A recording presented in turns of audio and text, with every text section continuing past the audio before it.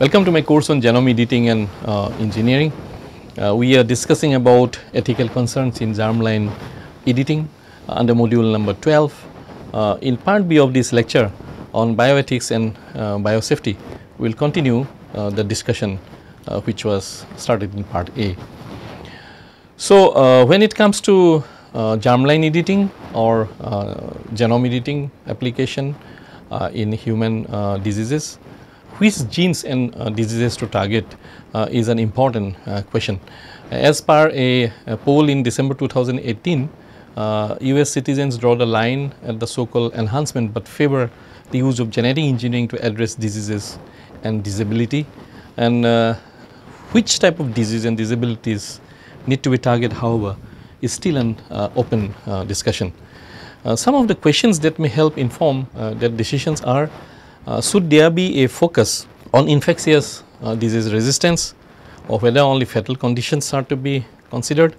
Will we decide that there is a need to quantify the degree of sufferings?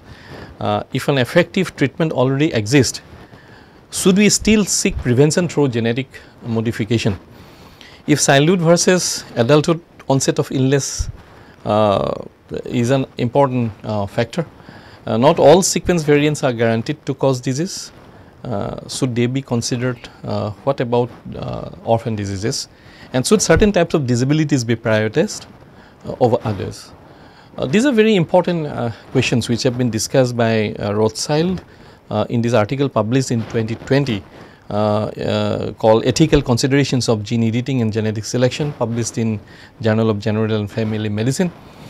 For more details, for those who are interested, kindly refer to this particular journal article, from which we have drawn these important points raised by this opinion poll. There are certain other important issues in association with this.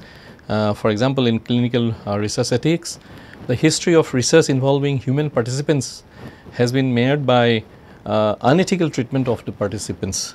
The several instances of atrocities done in the name of medical science, from Imperial Japan to the Tuskegee Institute, and we have already discussed about the atrocities in the Nazi Germany and the Nuremberg trial. And as a result, a number of rules have been created to aid ethical research in the future. We have already discussed at length about the Nuremberg trial, and we will not discuss these again due to paucity of time. Then other things are the socioeconomic disparities. The majority of people throughout the world are opposed to genetically modifying embryos to improve traits like athletic powers and intelligence, or to change physical qualities like eye color and height, according to numerous polls. So, people are thinking about designer babies in this era of gene editing. So, these are very important ethical issues, and they take us to an era or dangerous era of a new eugenics era, which has to be avoided. And there are certain possible stigma which can be associated. It is challenging to foresee how society will feel about gene edited children, particularly at these early stage in the concept's development. Will Nana and Lulu encounter any negative reactions? So, these are the children which were created by genome edited zygotes by He Jiankui. We will discuss about them in one of the slides later, and also He Jiankui. On the other hand, if and when gene editing is widely used, would there be a stigma attached to not having had one's genes altered, such as the fact that you are still susceptible to different infectious diseases?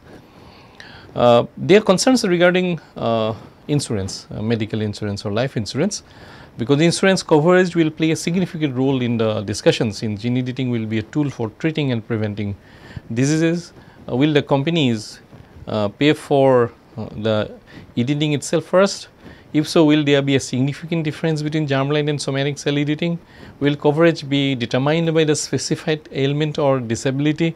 Who will determine what revisions are deemed medically required and what revisions are deemed optional? And Other perspectives like some believe that gene editing is playing God, and it is not man's place to alter the fundamental components of humanity.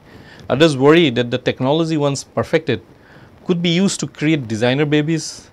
Others are concerned that creating a market for human eggs for research could result in the exploitation of underprivileged women, and still others share the same worries as those who oppose embryonic stem cell research.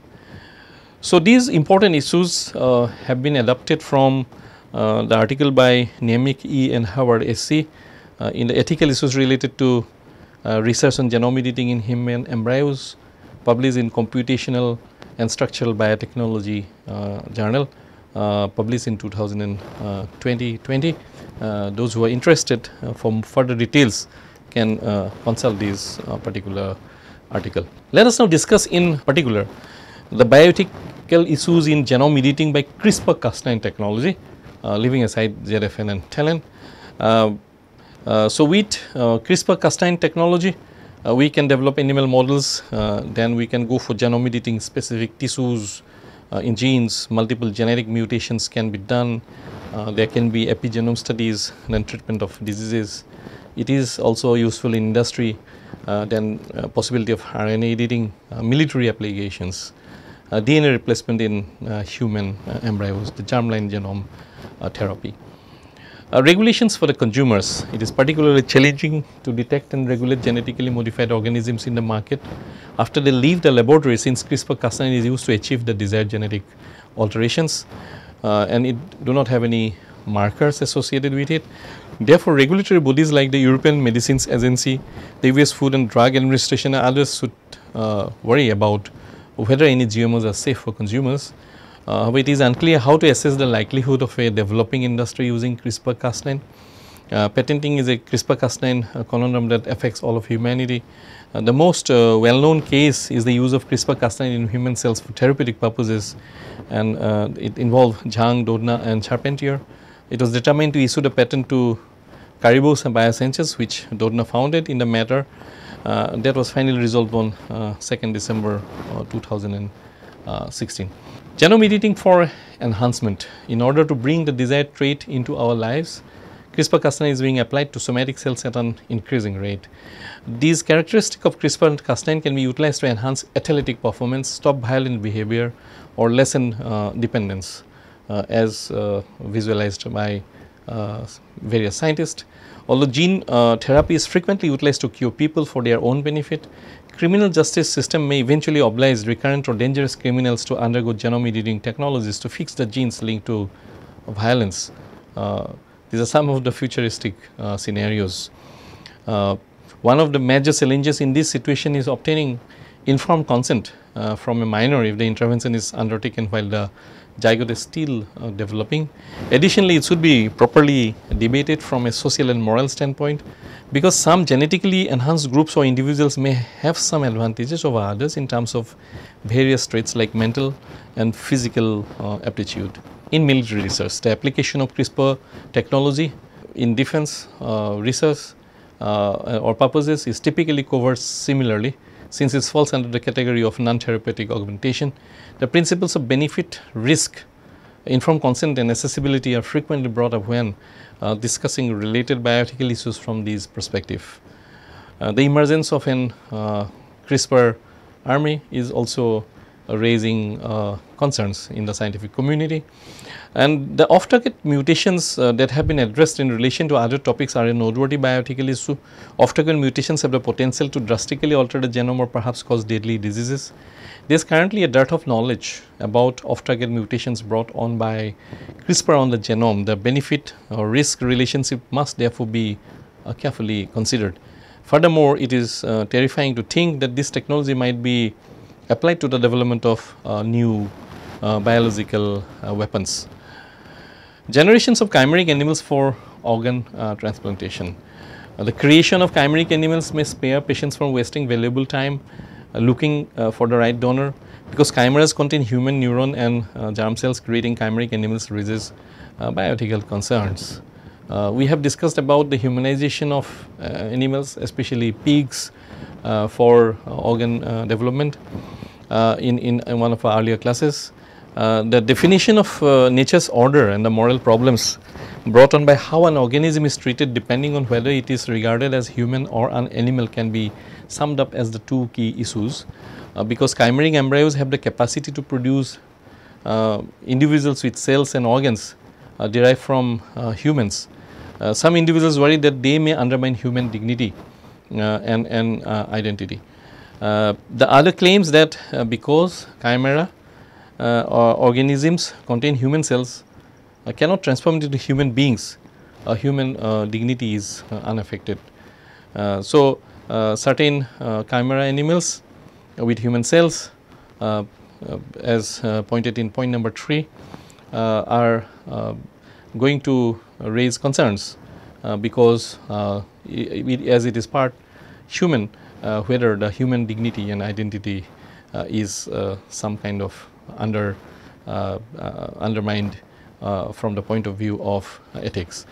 They also argue that the human like features imparted to chimeras will neither affect the biological environment nor the moral status of animals and will never reach human consciousness. The next important issue is the animal welfare and dignity that comes up when using genome editing technology on animals. To begin with, there is a chance that off-target mutations in the genome will cause diseases or other negative effects in animals. According to several studies, using animals as mere props for human use is unethical and immoral, and such actions might increase the power of people over animals. Others believe that since there is no moral standard that animals must abide by, there is no need to debate the dignity of animals. According to Schulz, Bargin, since these animals will be created using genome editing technology, their rights, welfare and dignity won't be compromised. However, a majority of people do not agree to these kind of notions. The existence of contrary opinions on this matter indicates that the mentioned bioethical issues will be on the discussion and agenda for a long time in future. Ethical concerns in plant of agricultural gene editing. The old laws for new techniques provide room for uncertainty. Due to novelty and variety of goods, the majority of national and international laws do not specifically include products of genome editing. Most laws governing biotechnologies used in breeding apply to the use of conventional genetically modified organisms and their byproducts as well as their commercialization. Therefore, for conventional GMOs, the legal status is clear and frequently in line or sync with the similar definition provided for the Cartagena Protocol, an international agreement that aims to ensure the safe handling, transport and use of so-called living modified organisms resulting from modern biotechnology. The unreasonable argument that has haunted agricultural biotechnology could be extended with the introduction of plant genome editing. Method for addressing ethical issues in GMOs. Ethical objections to genetically modified foods typically center on the possibility of harm to persons or other living things. Harm may or may not be justified by outweighing the benefits. Whether harms are justified is a question that ethicists try to answer by working methodically through a series of questions. And in this regard, it is often asked, what is the harm envisaged? To provide an adequate answer to this question, we must pay attention to how significant the harm or potential harm may be, who the stakeholders are, that is, who are the persons, animals, even ecosystems who may be harmed, the extent to which various stakeholders might be harmed, and the distribution of the harms. The last question directs attention to a critical issue, the issue of justice and fairness. Are those who are at risk of being harmed by the action in question different from those who may benefit from the action in question? What are the risks and controversies surrounding the use of GMOs, despite the fact that the genes being transferred occur naturally in other species? There are unknown sequences to altering the natural state of an organism through foreign gene expression using recombinant DNA technology. After all, such alterations can change the organism's metabolism, growth rate and or response to external environmental factors. These consequences influence not only the GMO itself, but also the natural environment in which that organism is allowed to proliferate. Potential health risks to humans include the possibility of exposure to new allergens in genetically modified foods, as well as the transfer of antibiotic resistant genes to gut flora. Horizontal gene transfer of pesticide, herbicide or antibiotic resistance genes to other organisms would not only put humans at risk, but it would also cause ecological imbalances, allowing previously innocuous plants to grow uncontrolled, thus promoting the spread of disease among both plants and animals. Although the possibility of horizontal gene transfer between GMOs and other organisms cannot be denied, in reality this risk is considered to be quite low. Horizontal gene transfer occurs naturally at a very low rate and in most cases cannot be simulated in an optimized laboratory environment without active modification of the target genome to increase susceptibility, as reported by Ma et al. 2003. In contrast, the alarming consequences of vertical gene transfer between GMOs and their wild type counterparts have been highlighted by studying transgenic fish released into wild populations of the same species. The enhanced mating advantage of the genetically modified fish led to a reduction in the viability of their offspring. Thus, when a new transgene is introduced into a wild fish population, it propagates and may eventually threaten the viability of both the wild type and the genetically modified organisms. Some of the unintended economic consequences are also there. For example, there is a concern associated with GMOs that private companies will claim ownership of the organisms they create and not share them at a reasonable cost with the public. If these claims are correct, it is argued that use of genetically modified crops will hurt the economy and environment because monoculture practices by large scale farm production centers will dominate over the diversity controlled by small farmers who cannot afford the technology. However, recent meta-analysis of 15 studies reveals that on average 2/3 of the benefits of first generation genetically modified crops are shared downstream, whereas only 1/3 accrues upstream. These benefit shares are exhibited in both industrial and developing countries. Therefore, the argument that private companies will not share ownership of GMO is not supported by evidence from first generation genetically modified crops. GMOs and the general public, philosophical and religious concerns. In 2007, a survey of 1000 American adults conducted by the International Food Information Council had some interesting facts. 33% of respondents believed that biotech food products would benefit them or their families, but 23% of respondents did not know biotech foods has already reached the market. Only 5% of those polled said that they would take action by altering their purchasing habits as a result of concerns associated with using biotech products. According to the Food and Agriculture Organization of the United Nations, public acceptance trends in Europe and Asia are mixed depending on the country and current mood at the time of the survey. Attitudes towards cloning, biotechnology and genetically modified products differ depending upon people's level of education and interpretations of what each of these terms means. Support varies for different types of biotechnologies, however, it is consistently lower when animals are mentioned. Ethical concerns in therapeutic gene editing. Gene editing have become a common procedure, as you can understand from the many discussions we had in this particular course, starting from meganucleases to CRISPR-Cas9. However, the ethical issues of editing are not just tied to the procedures, but also to the use that is made of it. The National Academy of Sciences and the National Academy of Medicine, in conjunction with the Royal Academy of Sciences and Chinese Academy of Sciences, have constituted a committee on human gene editing, scientific, medical and ethical considerations, chaired by Professor Alta Charo and Richard Hines, to perform in-depth study on the issues during which input and guidance from multiple stakeholders from around the world will be solicited before issuing a consensus study report. And this is one of the blatant misuse of the technology. On November 25, 2018, Jiankui shocked the world when he broke the news that his team at Southern University of Science and Technology in Shenzhen, China, had successfully edited embryos using CRISPR-Cas9 technology and have successfully delivered to baby girls who will be resistant to HIV. We have discussed about the HIV resistance in the Scandinavian population due to the CCR5 delta 32 mutation. Jiankui and his team edited these zygotes to create the mutation which will make them resistant to HIV. He participated as a speaker at a Genome summit in Hong Kong, and he declared with immense pride of altering the genes of the twin girls, so they could not contract HIV in future. Later on, it was found a third child was also delivered. Scientists all across the globe condemned Jiang Hui and his team's action and raised concern and alarm that gene editing technology was too premature to be used for reproductive purposes.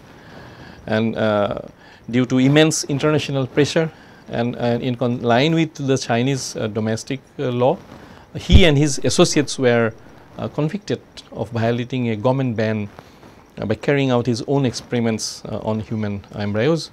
The court declared that he and his team has acted in the pursuit of personal fame and gain and had seriously disrupted medical order. Jiang Hui was jailed for 3 years and fined 3 million yuan. The court also handed lower sentences to 2 other men, Zhang Renli and Qin Jinzhao, for conspiring with he to carry out the experiments. So, with this we come to an end on the discussion of bioethics and biosafety. These are some of the articles we have consulted for preparing this particular lecture. For any details on any of the concepts that we have put forward in this discussion, you may refer to these articles. Thank you for your patient hearing.